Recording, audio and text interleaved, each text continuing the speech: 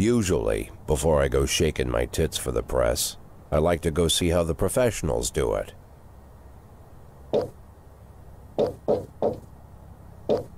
Some might say the chief of police has no business in an institution like this, but in fact it's the quietest and safest place in town.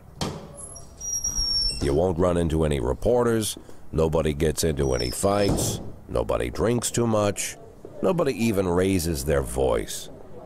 The place is owned by an elderly gentleman who knows how to keep things under control. That's why I never invite my friends here. I wanted to make an exception for my 60th birthday, but most of my colleagues are young enough to be my sons, and they'd rather just hire prostitutes. Why stare at some boobs when you can take the whole package for yourself? But there's none of that in our club. Even looking too long is considered indecent. You can get an occasional glimpse, like by accident. The rest of the time you just pretend that you're immersed in conversation, or just come by for a drink. Doesn't mean these gentlemen wouldn't want their bald heads smothered in tits. It's just that nobody says it out loud. My younger colleagues might call it hypocrisy, but I call it the good old-fashioned manners. Good manners and leave the rest unsaid. She agrees to unbutton her blouse, and we agree not to pay too much attention. The girls are on a quiet prowl, too. They're looking for a way out of their cramped rooms. Maybe make friends with some wealthy patron with a pacemaker and dentures. Everybody wants something. But we have to control ourselves, or we'll all turn into libertines and prostitutes. Hell, if there weren't any rules, I'd be belching and farting, jumping up on the table, arms held high, yelling, "Shake it, baby!" That's a nice touch. No idea how I got so barbaric.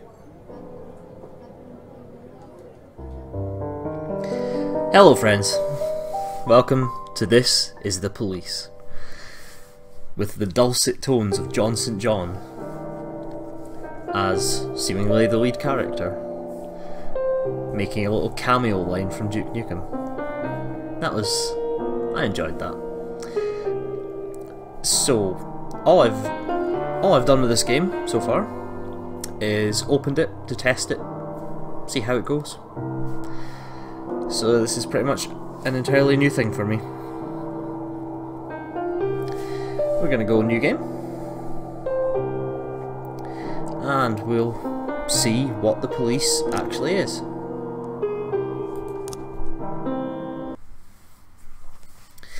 So yeah, hello friends. I've been very absent. I know I have. I moved to Perth, and that's taken up a lot of my time. My laptop was broken for a good 7 months, and generally I've not really had time to do this, but now that my life's sort of steadied out a bit, I'm no longer newly working in a new restaurant. I'm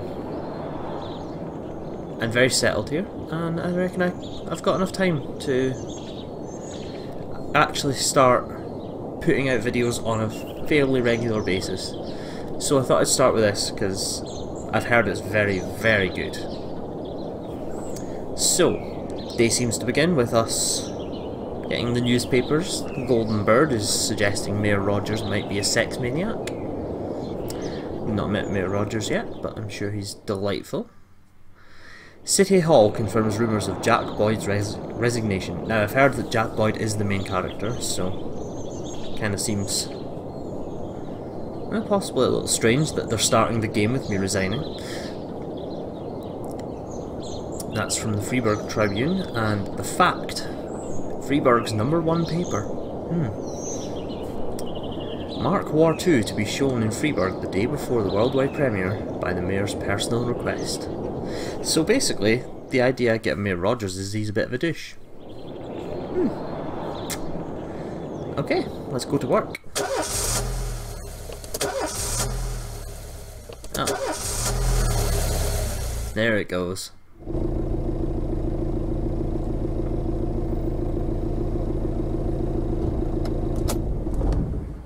When I was a kid, my father sometimes told me at bedtime that if I closed my eyes and didn't open them for a long time, all the demons would blow away.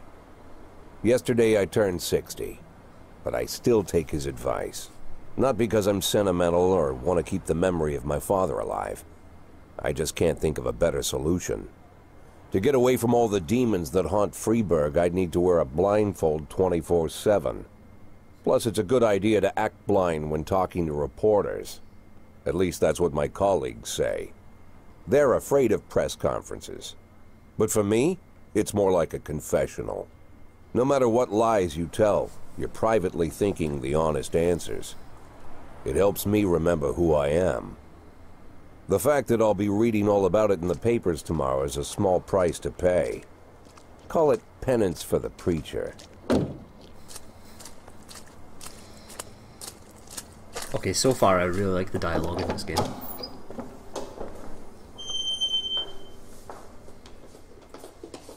This is the first time I'm afraid of those answers my mind has given me. Not because I'm mad I'm losing my job. Though it's true, I'm mad as hell. Not because I subconsciously blame everyone else. Though I damn sure do blame them. And don't even ask me what my next move is. I can't imagine. But even that doesn't scare me. The worst thing is, I know I'm gonna have to do something. And I'll be damned if I know how far I'll go.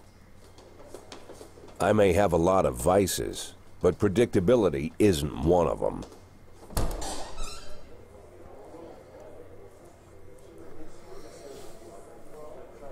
I learned a long time ago how to drive away the swarming demons. But what do you do when they're trying to rip your soul from your skin? Shutting my eyes tight as I can. The best solution remains the same. Play blind. I just hope the reporters think I was blinded by the camera flash.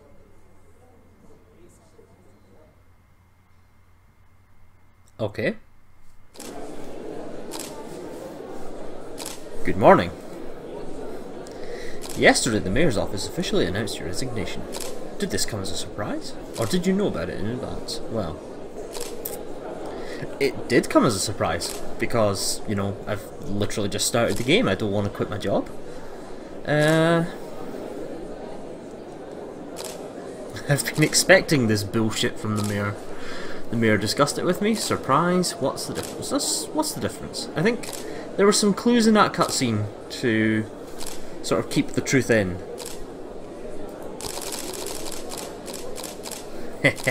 That's a shrouded answer. What does it matter whether it came as a surprise? My business is my own. I cannot do a Johnson John, I'm afraid. Do you already know the name of your successor? No, I think it's a new man. I think it'll be a department veteran, or who cares? No, I do not. Of course not, and I don't think the mayor's office knows who it is either. Okay. We're not really holding back. After the recent corruption scandal, your deputy, Francis Kendrick, said he was looking forward to resigning. If the mayor offered him your position, would that change his mind?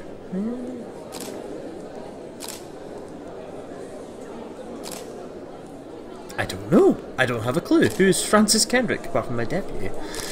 Let's just say perhaps. Sounds possible if he thinks the new office would help him serve the city a little longer. I think I'm giving a professional little press conference here. Although Kendrick was acquitted, many still believe the police are cooperating with the mafia. Do you have anything to say about this? Okay, so Kendrick's been accused of a bit of mafioso work. Okay. He is my deputy. Should I? I think I'll stand up for my deputy. Excuse me, but that's a pile of horse shit. The Mafia and police working together, maybe they're in cahoots with the aliens. The Mafia are a bunch of low-life criminals. How about someone ask a real question? Hey, hold nothing back. Do you think your personal relationship with the mayor could be the reason behind your retirement? Definitely, definitely not. Possibly, how should I know?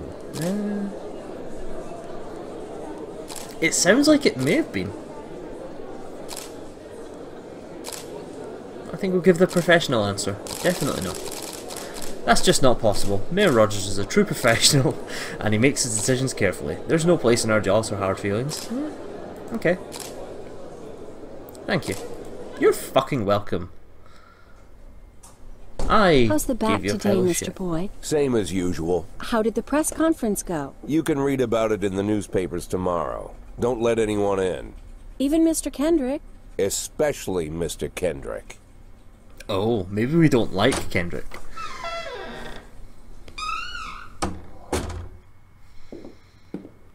Jack does seem a bit cynical, so... Ah, Vicodin. Possibly.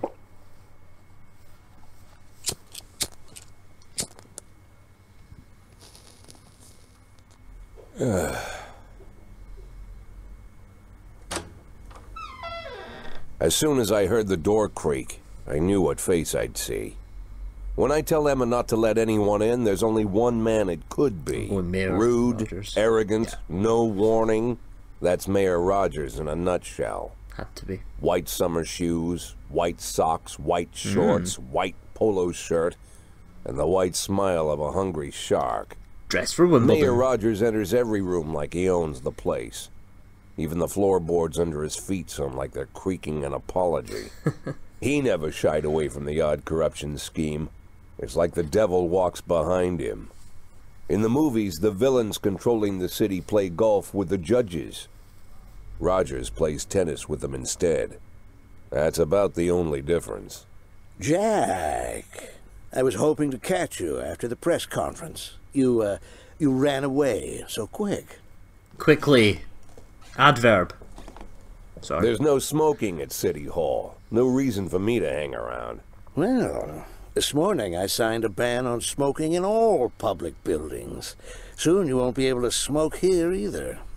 Soon enough, I won't be here at all. That's what I wanted to talk to you about. The people of this city like you, Jack. The police chief of all people. Don't betray that, Jack. Don't get wrapped up in any schemes. Sit nice and quiet for the next 180 days, and you'll be remembered as a hero. That's the only thing that you still have left. Be the hero. Then how am I supposed to scrape together a retirement fund? You had a million chances to secure a luxury pension, one that even I would have envied, although I've never set aside any money for myself. I'm not planning to retire anytime soon.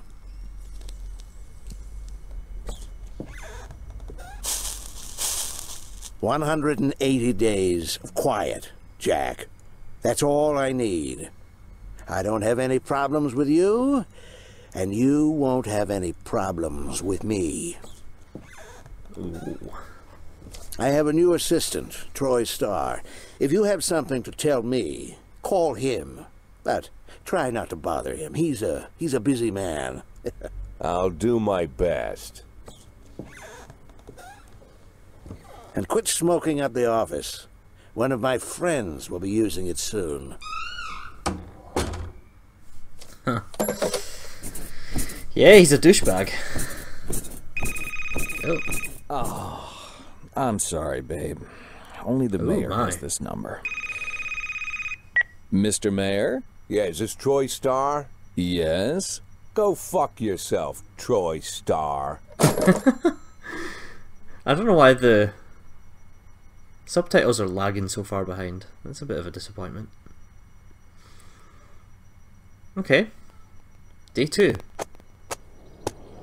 So that was all of day 1 apparently. Okay. Kind of along the lines of what I expected. A nice little introduction to the story, and we'll see what happens day 2. Golden Bird says, Jack Boyd. Only assholes join the Mafia. Jack Boyd believes feud with Mayor led to his resignation. Jack Boyd, my retirement is my own business. Yeah. Okay. I did read about it in the papers the next day. That's good continuity, I suppose. Cops don't use the police station cafeteria anymore. There's some kind of stigma against sitting shoulder to shoulder with your partners. Everybody just takes snacks from the machines or grabs a meal and hammers it down in the corner like a vulture on a corpse. The main thing? Don't look into anyone's eyes. Could be construed as an invitation to sit together. The only people eating here are ghosts.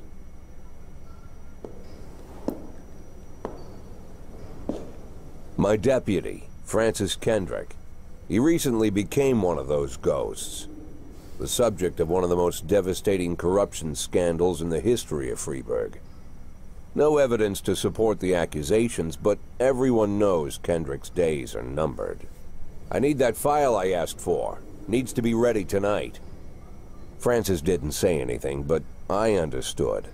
Ghosts aren't supposed to talk. Besides, I got a feeling he was already finished.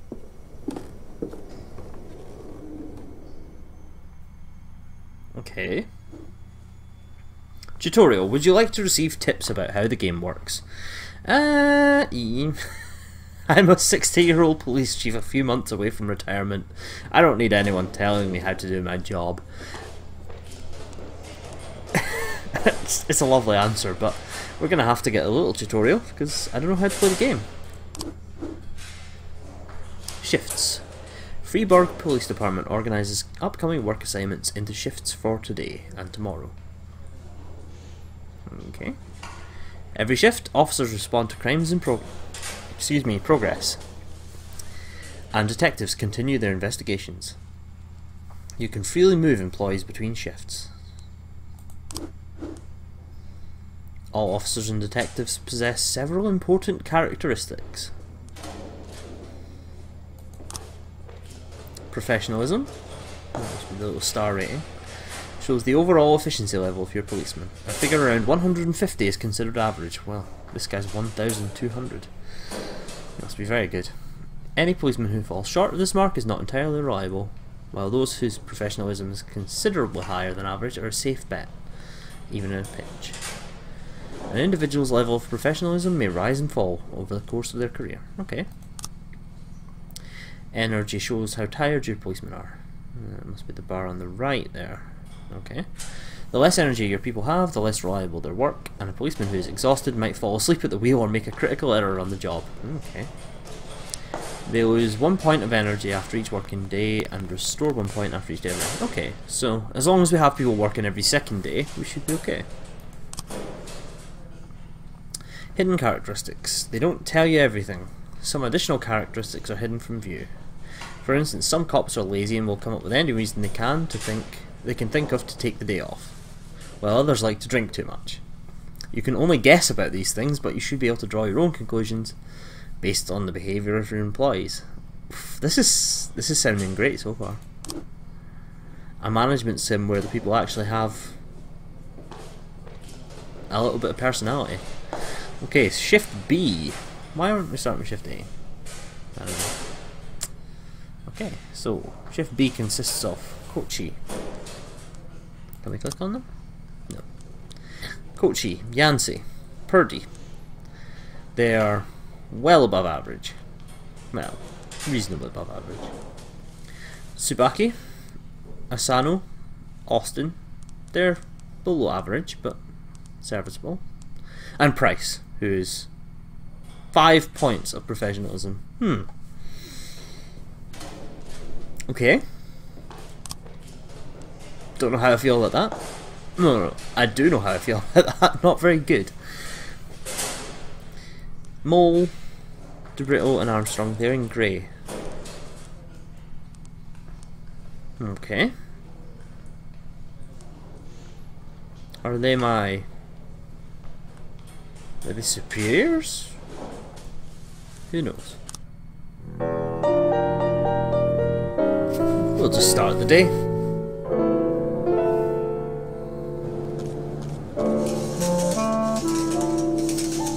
Okay. Day 2, 10 o'clock. Nice. Okay, calls. Responding to calls is the bread and butter of police work. You'll need to send your officers to the crime scene before the timer expires. A mark on the map shows where the call came from. The farther away the destination, the longer it will take your officers to travel back and forth. So the longer your people will be tied up and unavailable for upcoming work. Okay, so they actually travel out and... oh.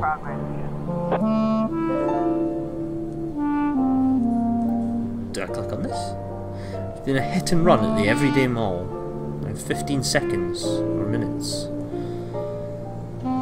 15 minutes, I would imagine, to answer it. Okay. The easiest way to determine how difficult a task might be is to check how many units you're allowed to send on the call. The more units you can send, the more serious the alleged threat. Particularly risky missions give you the option of sending SWAT, but they must be accompanied by at least one officer. Okay, so yeah, I have a SWAT team there. Okay. The number of slots is not the only thing to consider. Any available information from the location of the crime scene to the presence of weapons, all of this can tell you how seriously each case should be taken. A mission might look simple at first glance, until it turns into a brutal meat grinder, or a serious call can come in which turns out to be a false alarm. Okay.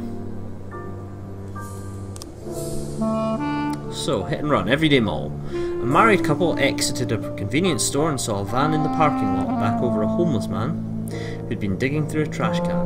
The driver jumped out to help, but once he saw he'd hit a bum, got back in the van and quickly drove away. Okay. That sounds like a job for... it sounds... moderately serious.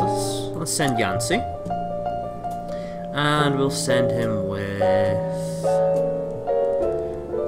Austin. So we'll send 2 people for this one. So I don't know if I should send 2. Does it need 2? Yeah. Might get violent when we catch him. If we catch him. 311A in progress. There's been a fight at the Last Picture Show Theatre. A theatre manager reports that during a showing of Citizen Kane, a drunk man attempted to force his way into the theatre carrying a snowboard decorated with the word Rosebud. When he was denied entry, he violently attacked the cashier and is currently fighting with the theatre security guard. Okay. So this is a crime in progress. It literally says that there. Let's send Kochi with Kochi and Asano. Kochi and Tsubaki.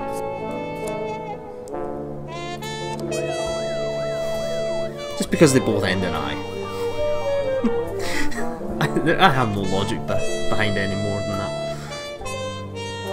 So do we wait for more calls to come in? Do we wait for... oh, we wait for inclement weather. There's a report on the hit and run. When everything goes well, the police capture the criminals and nobody dies. But the truth is, sometimes the criminals manage to escape. Just try to avoid any dead cops or civilians. Dead cops will hurt your roster, and dead citizens bother the mayor, even more than living ones. Okay, how do we do? Offender caught, officers unharmed. Ah, they gain 10 points. Okay. I like it. 311A complete. There's a report on the fight at the movie theatre. Kochi and Tsubaki. Offender caught, no one hurt. Perfect. 10 points. 910C in progress.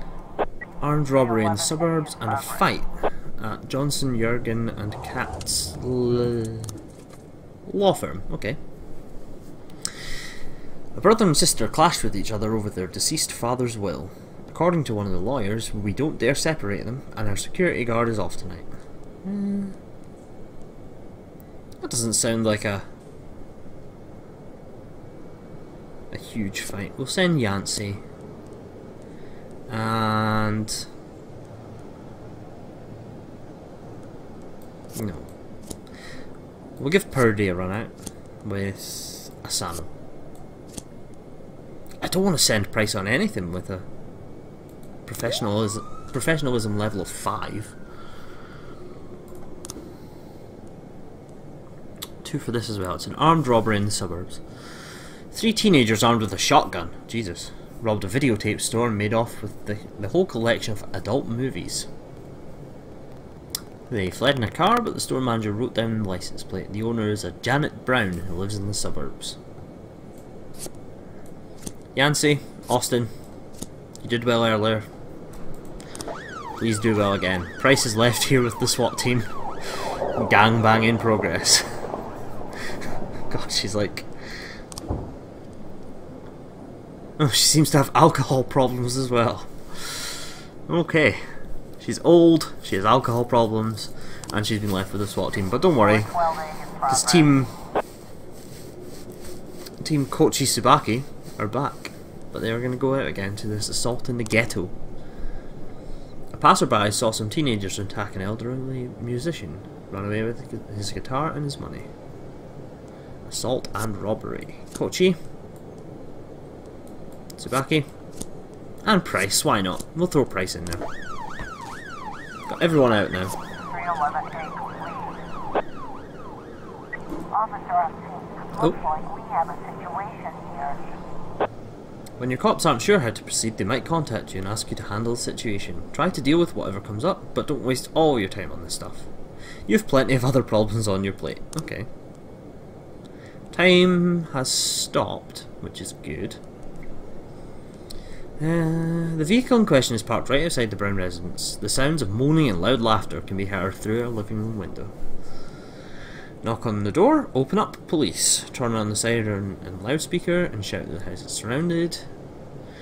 Sneak into the house through an open window. Let's siren, loudspeaker. 910C complete. Offender caught. Officers unharmed. Yancey and Austin. Well done. And a report on the fight. Purdy and Sano. Offender caught. Officers unharmed. Okay. Day 2's going well so far. Just need to wait for Kochi, Tsubaki and Price. 412A. Getting to the assault in the ghetto. Offender caught. Officers unharmed. Wow. Okay, shutters have come across, and I have an option to end the day. Do I want to end the day? It's been... Yeah, we'll end the day while it's successful. Overtime. If you think you'll need a couple of extra hands tomorrow, you can order any cop to come in and work overtime. But if they're working flat out, they'll be much more exhausted, and someone's bound to make a mistake. Yeah, I agree. How's Shift A look? Shift A has Stovall with 400 star points. That's fantastic. Vandal and Robbins, who are average. Samadi, Grant, below average. Birch, below average. Birch Jr., father and son. And Roy, who has 5 points. Beasley and Moser, I couldn't see. There were 3 guys. 3 people on the other shift. Mole, DeBritto and Armstrong. Or Sue Perkins, as this apparently is. Mole, DeBritto and Armstrong. Wonder where they were. Beasley and Moser, they're the same colour. That's Lobos Jr. Okay, looking at Shift A, I don't think we need any overtime for tomorrow. Let's just end the day there.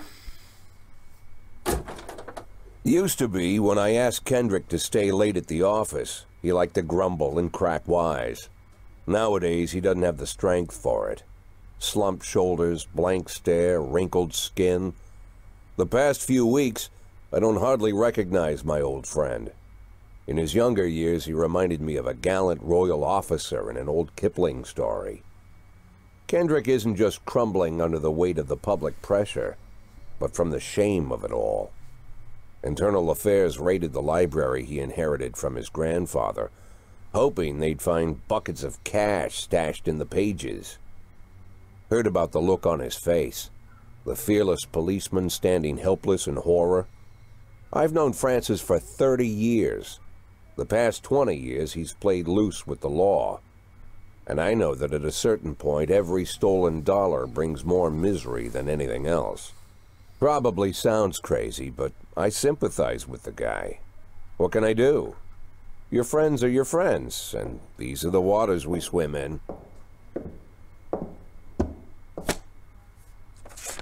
Called all of the people on that list today.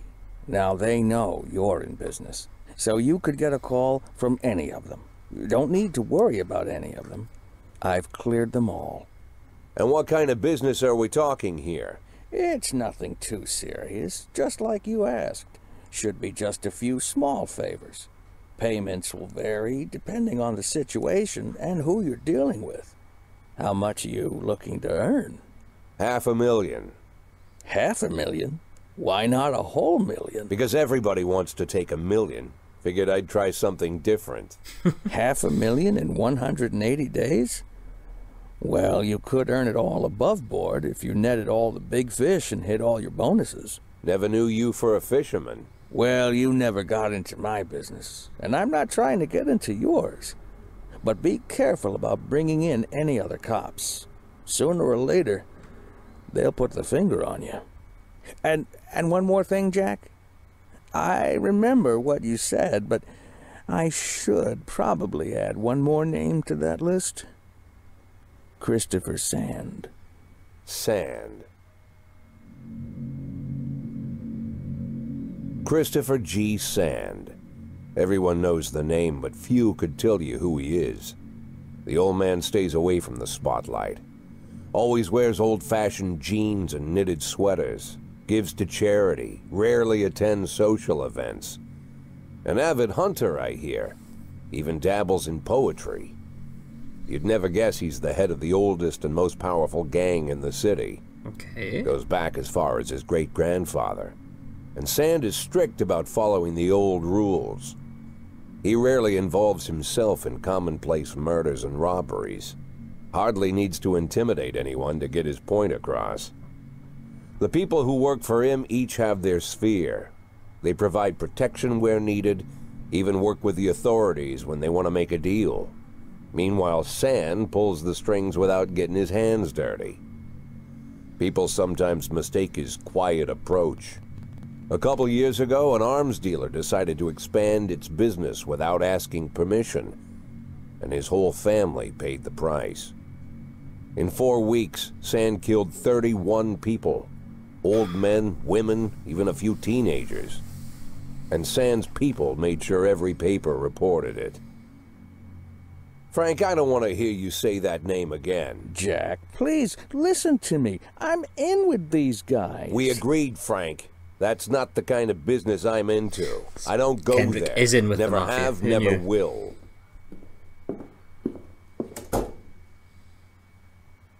Okay. Well, I think I'm going to end this video here. I don't know. 2 days in, I'm enjoying this, but it seems to be a time limit of 180 days, which, I don't know. 2 days has taken half an hour. I don't know if they'll get quicker, but that would lead to about 90 hours of gameplay from this. We'll see how that goes. Anyway, friends, thanks for watching. I promise it won't be quite as long until my next video. In fact, I'm probably going to go ahead and record it directly off the back of this one. So, I'll see you next time, guys.